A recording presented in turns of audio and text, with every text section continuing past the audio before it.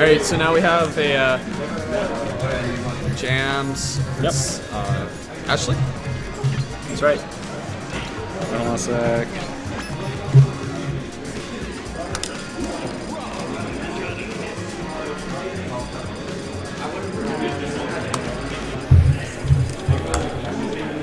So 2 Ganons, a Rob, as well as a Puff. Kind of interesting. I'd like to see how this turns out. Should be should be neat. And takes I guess especially with the 2 Ganondorf, so they got to be careful, I guess, on what hitboxes they throw out, because a lot of times you may accidentally kill your teammate if you're not careful. Oh, Takes is looking for the space.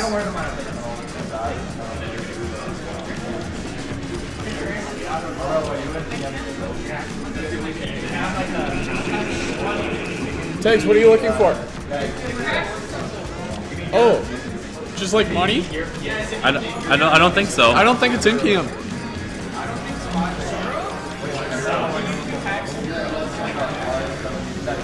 Yeah, that's the pound sum for some reason.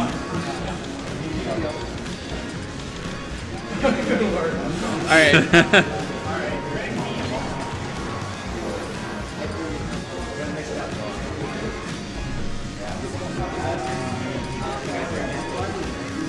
Alright, so first band looking to be Battlefield?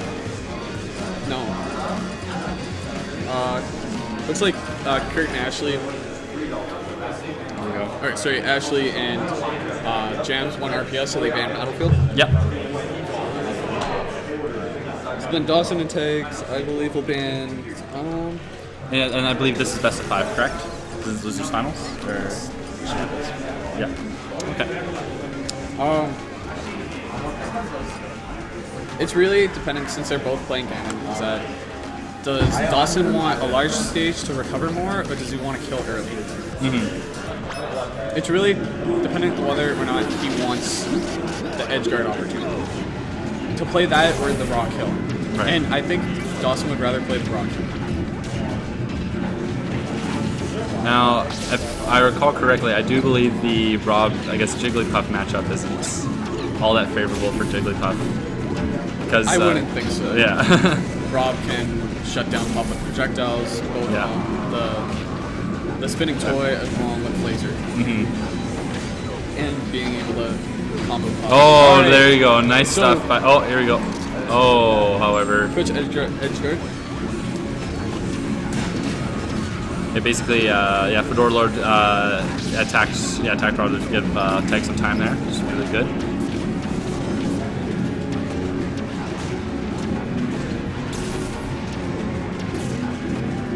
Tries to roll out. Oh, it snaps the ledge. Sweet spot. That's a nice thing about that, is that you can mix up where you're going to recover. You're either going to recover on stage and hit somebody, or you're going to sweet spot. Right. Yeah, James still hasn't died yet. Oh. So James definitely looking to be the stock tank for this set.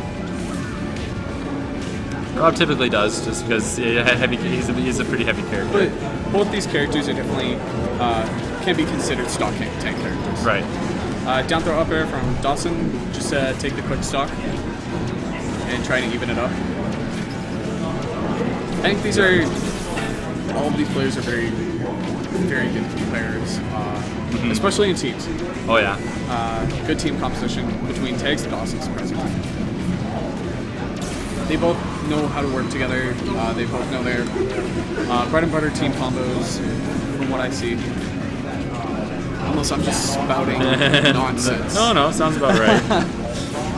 Alright, so, that's not too sure what. Rob was at 25%. That's what happened. Yeah.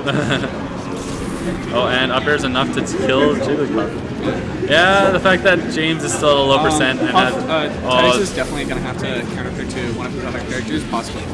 Right. I don't know why it would choose Puff against these characters, except for Ganon. Yeah. When he gets equally bodied by Rob. So. And Falcon has a positive for both those characters anyway. So right. Yeah. No. Yeah. Falcon. When you're looking at it from textbook viewpoint, there's no reason to pick up. Right. However, again, player's decision, West Coast. We are Alberta. We don't have too many of the textbook players that Not are quite. very East Coast. Odds, Odds is a Bowser player, but I think he's kind of I guess shelved Bowser kind of. Like he's now more of a Odds is more of a Charizard player nowadays. It's unfortunate. Yeah, I was hoping Odds would maybe make it up here, but It doesn't look like it. Yeah. I definitely enjoy seeing Odds come out. Oh yeah, totally. You know, it's really fun to watch him play.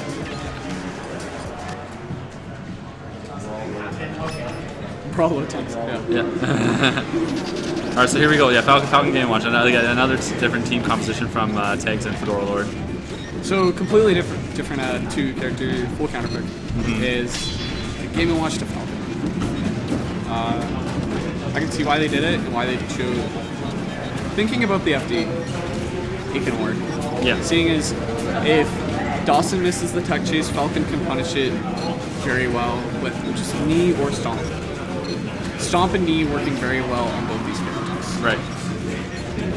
If you get the stomp, there's enough hits done to go for knee. And if you got the knee, well, just go for the edge guard. That's typically how Falcon rather than works. Game & Watch, he can tech chase very well both these characters since they're heavyweight, and he can combo into Hammer along with up B combos. So. But that's the thing with Hammer though. You never know what you're. Well, if you have an idea of what you're going to get, but like you can't always. Like, you can influence RNG. Yeah. That is a thing. That's what whenever Game & Watch players use Hammer in between stocks, they're influencing the RNG by running through the cycle. Right. Exactly. Or if they hit the 7, then they can heal themselves. There's that factor too. The only downside of ever hitting Hammer is the 1. Right. Everything else is something positive for him. Yeah. And with FD, Falcon should be able to cover the options as long as he's not too busy. If he gets the 3, which I believe is the New Year, Falcon can tech chase it. Right. And it's like, oh, here we go. They was trying to go for something, but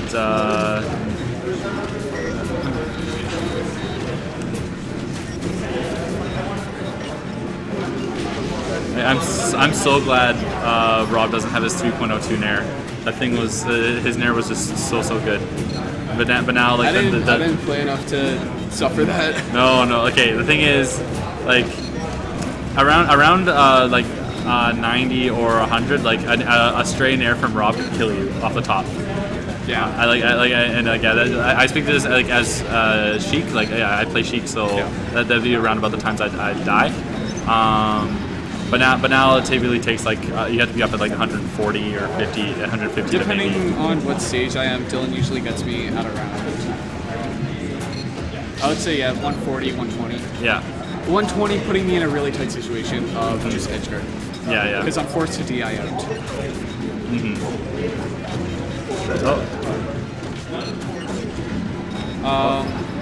Looks like Jams and Ashley have the stock lead. Falcon having the different side B from melee, where if it hits, it's a grab box. It's a grab box rather than an uppercut. It's a grab box as well. It doesn't. I don't believe it meteors anymore, but he also doesn't go into free fall upon hitting it. What's that? His side B, Rapid Boost, aerial version. When he hits it, he bounces. Oh yeah, exactly. Yeah, Falcon. He has to hit, but if he whiffs, then like it'll freak. Yeah, exactly. But like, if you do it, but you can also snap the ledge with it. So, oh, there we go. Fair in the back air. All right. All right. So game 2 going Jam and Ashley again. Looking like a dominant performance. But something Tags and Dawson can definitely pull back from.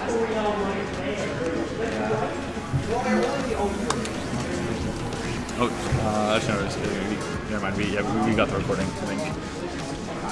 Yeah, perfect.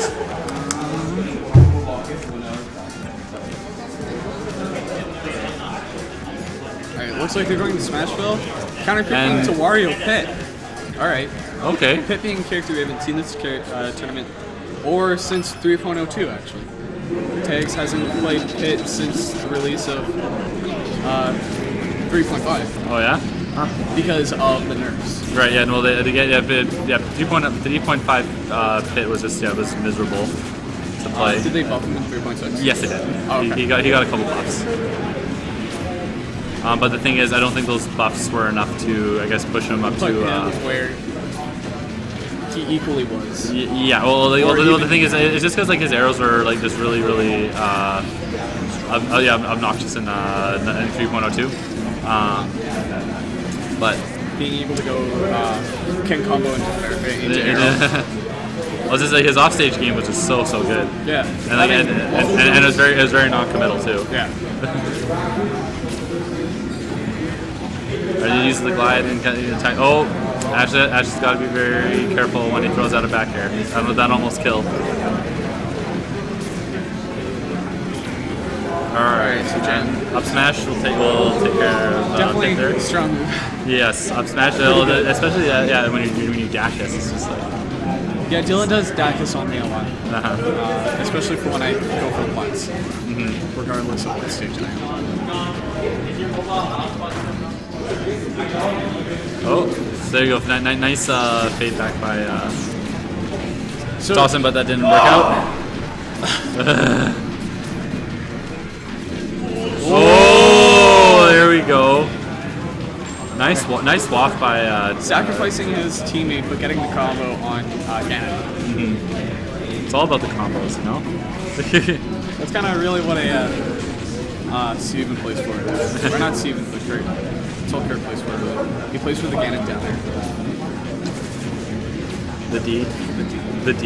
The D. He plays for the D. Yo, give us the D. Yo, the D. Alright, there we go. Forward air, I'll take that.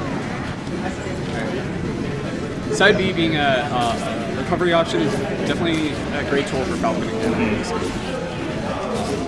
Especially force match by Dawson there. Oh, and yeah, Dawson staying out there just in case Kurt is able to come back some way somehow and just edge guard him. But not being able to come back is just unfortunate. So James definitely stops tanking. That Tag's having to make a 4-stock comeback. Oh, what was he doing? Oh, almost had it. Alright, so 3-0 for Jams and Ashley. And now I guess we have grand finals going on. Yes.